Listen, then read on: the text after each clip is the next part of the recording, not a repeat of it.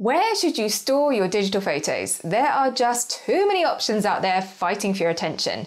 I get why it's so confusing. Well, let me make the choice a little easier with the lowdown on permanent.org, a permanent photo storage solution designed to protect your precious memories. I get it. You want a place to put all of your digital photos and you want to make sure you make the right choice. You may have seen this other video up here about the best cloud storage for your photos, but I have a new one to add to the list, permanent.org. But why should you use permanent.org as your digital photo storage? Is it right for you? Well, let's have a look at this unique photo storage option and check out my big watch out on one of the features you can use in permanent.org so you don't cry over a load of wasted time. What is permanent.org?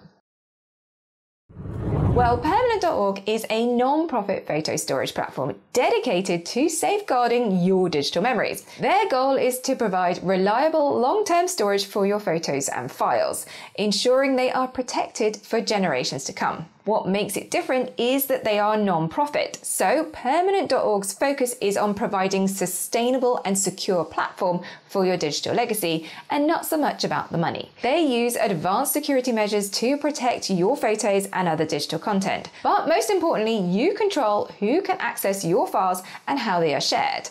The platform offers features for community engagement, such as sharing memories with others, which is so important as I am all about the sharing. How to use permanent.org. Obviously, the first thing you need to do is to create an account on permanent.org on the website or download the app. Once you've signed in, you can start uploading your photos and other digital files into one of three areas: private, shared, or public. On the app, press the plus sign and then say that you want to upload some photos. Then navigate to either the images or videos on your phone that you want to upload. Then you just press upload and it will upload into your permanent account.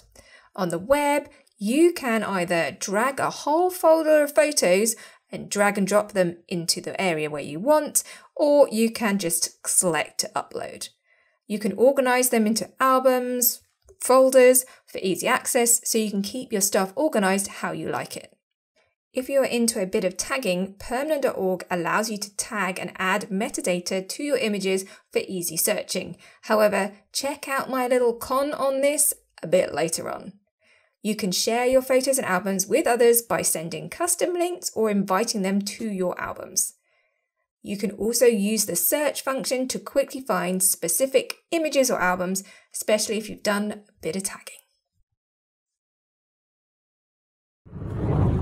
The pros of permanent.org.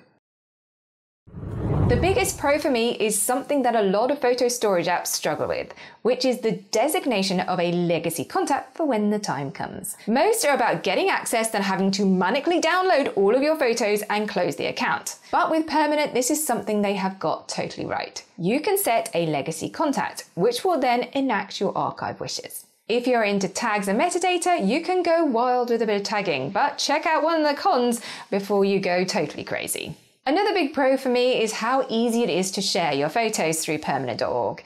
It is as simple as creating a folder to share and there it is. You can even make something public if you want the whole world to see your photos. Obviously, nothing is perfect, and as it always is with these kind of services, there is a cost. But why am I saying this is a pro? Well, my friend, this is different. None of this messy subscription stuff. You pay $10 per gigabyte once and only once. You are one and done. So you only pay for what you use. None of these random gigabyte levels, and you only pay once. Nice. The cons of permanent.org.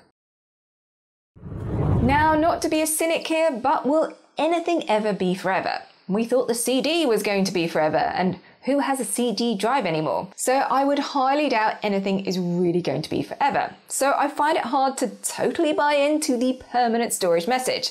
But even if it is just for right now, it is a pretty great service as you only pay for what you actually use. Also, as this is about cloud storage, you will need to have access to the internet to access your photos. Nothing is actually on your computer or device, so another hard drive backup might be a good idea to keep everything safe and if you want to access stuff offline. Another con, and this is a pretty big one for anyone who loves metadata and tagging. Remember I said you could have all the fun you like in permanent.org with metadata and tagging? Well, yes, you can, but if you try to download any of that work with your photos, it will not come with your photos. It will stay stuck in permanent.org. So, not great, but maybe that will change with time. Fingers crossed. My view of permanent.org. Permanent.org is a fantastic option for securing your digital memories long term.